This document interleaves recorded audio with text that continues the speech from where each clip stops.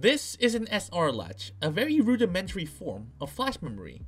And this is an embryo growing up into becoming a fly, and by the end of this video, I am going to show you the core mathematical idea that ties these two very different ideas together, and how all of that leads to growing a fly's eye out of its butt.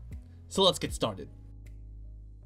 So I'll tell you right off the bat, I am not gonna give you the answer right away. No, this won't be as entertaining for the both of us. I want to play a little game. A little scavenger hunt, if you will. I'm going to explain to you the programming behind how a fly goes from an embryo to an adult, and while you're watching that, try to figure out what this mathematical concept is. And if you figure it out before I pull back the curtains, be sure to comment what you thought it was and the timestamp you figured it out. Here's a little extra bit to seal the deal here. What we're learning today isn't exclusive to flies, but it is actually the essence of how humans and most animals grow. So without further ado, let's unveil the biology to reveal the math. Okay, so zoom out a little. What we're going to be learning is going to have a lot of specific names being thrown around, and that may confuse some of you. Even though I've simplified this quite a lot, there are at least 10 different names for different little parts. What I want you to take away from all of this though isn't the little details of all the pieces, but the major themes behind how all of those pieces interact together. And well, take a moment to let this sink in. Somehow, an embryo that's neat and symmetrical can somehow know to develop into something as complex as a fly. How does it know where to put the wings? It could have easily put two of them in a row. How does it space out the segments neatly and evenly? And even more fundamentally, is that first of all, how does it know its head from its tail? And part of the answer to this is gradients. Yes, it's the same gradients you get when you're mixing colors. Place a dye at the center of some water, and it diffuses, fades out, forming a gradient. And this is the ingenious evolved design of a fly. It's that these gradients work in combination to define where each of the body parts go. In order to make the first layers of gradients, what the fly's mother does is that it fixes the mRNAs for different things in different locations inside of the embryo. This is where the gradient starts.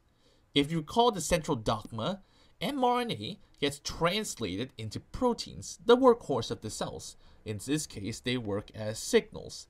The amazing thing about this is that the mRNA sticks in place, yes, but the proteins are free to diffuse about. The mother places these mRNA in very specific locations. Some are at the poles and some are allowed to float everywhere. So why are these gradients important? Let's take a look at one of the polar ones called bicoid. Bicoid acts as a signal that inhibits the translation of caudal, which means that over time, caudal's concentration lowers near where bicoid is present. The same applies to the other pair, nanos and hunchback. One thing that breaks this symmetry though is that bicoid also activates hunchback, which also feedback loops and activates itself, pushing hunchback into a new stable state. In effect, what this causes is a very clear distinction between the front, formerly the anterior of the insect, marked by hunchback and bicoid, and the tail, the posterior, by nanos and caudal. Not only that, but these will activate the next layers of signals, adding more and more complexity down the line. Since these pieces of code came from the mother, they are called maternal effect genes. How did we biologists know the function of these genes? Well, fruit flies are essentially a tier below than a lab rat. So what they did was that they played a little messed up logic puzzle. They deleted the code for bicoid, and what happened was that the maggots did not develop a head. Instead, it developed a tail for where the head was supposed to be. And that's how they knew what bicoid did. See? Biology is just one messed up logic puzzle. Now, the next layer defines the groundworks for the segments of the insect and the main three regions of the insect. All insects have three body regions: the head, the thorax, chest, and abdomen, tummy, essentially. And all the body parts are formed in segments. The layer of code that starts defining these parts are called gap genes. This is because if they aren't present, a whole section of the body gets deleted, causing gaps in the body. And these genes interact logically amongst themselves and the maternal effect genes from earlier to form even more complex gradients, which themselves are like the input map for the next layer down the line. For instance, the giant gene gets activated by caudal, one of the posterior genes, and bicoid in the anterior, making it present in both the head and the abdomen. Giant is also in this antagonistic relationship with another gene called cripple, German for cripple. If there is a lot of giant, it represses cripple, never giving a chance to rise back up, making the giant levels stable and unchallenged.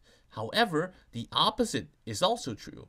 A lot of cripple gets rid of giant, so that defines where the thorax is gonna be. Well, kinda. Cripple also stretches a little bit back to the abdomen, but the other genes down the line make this boundary much clearer. We're not gonna dive deep into this detail though. The curious thing is that even if we stop sending signals for both of them to activate, they will remain in either two possible states, each of them being stable states, but never coexisting, based solely upon the initial pattern set by the layer above. One other cool motif I'd like to look at here is that Hunchback also activates and deactivates Cripple based on the dosage. If there's too much or too little of that, Cripple won't activate, defining the middle of the body even further. Now, we've defined the body regions more roughly. It's time to go down the next layer to making the segments. Imagine this, we're transitioning from a very dynamic and very continuous pattern of gradients to a very discrete pattern of segments. This is pretty much an analog to digital converter for biology. It's really amazing how this works. Let's zoom out a little. If we simplify our gradients, you can see these overlapping patterns, right? That's kinda where the segments go. The genes that control where the segments go are able to recognize these inputs and logically compute where the segments go. Say, if there's Hunchback but no Cripple, and Giant at the same location, then make Eve stripe 2, and so on and so forth. And you just gotta appreciate the controls here. Each stripe is controlled only using one gene. And a bunch of control points, it's basically a huge tower of an if-else code for biology. These genes are known as pair rule genes. They're named that way since deleting them corresponds to deleting one of the pairs of segments. The segments aren't finished in this one step though. The pair rule genes activates a deeper layer of genes called segment polarity genes. These shift the segments from earlier and establish the anterior and the posterior within each segment. Essentially the polarity of each segment, and that's where it got its name from. So these new segments are the real segments, and the ones from before are called parasegments. Now, here's the part where it gets interesting. All of these genes work together to activate another layer that controls the individual identity of the segments, where the wings go, where the legs go, where the antennae go. And the layer that controls this is called the homeotic selector genes. The fun part here isn't really how this works, but how we can start doing some pretty cool Frankensteinish stuff with it. The essence of this is just to delete a piece of code and see how the living thing's programming will run. Let's just say we delete the gene UBX, ultrabithorax. What happens is that, oh no, the last thoracic segment now only sees the antennapedia (ANT-P) gene, so it swaps out the gyroscope on the back defined by the UBX gene for another set of wings. Also, it kills the fly, but let's not be distracted from the fact that the fly now has 4 wings. Anyway, that's not the end of the story. These homeotic genes, also known as Hox genes, also exist in other organisms, not just within insects, but also in lobsters, fish, mice, and yes, humans. You just have to originate from a bilaterally symmetric ancestor. These Hox genes are like master switches to an organism's body part identification.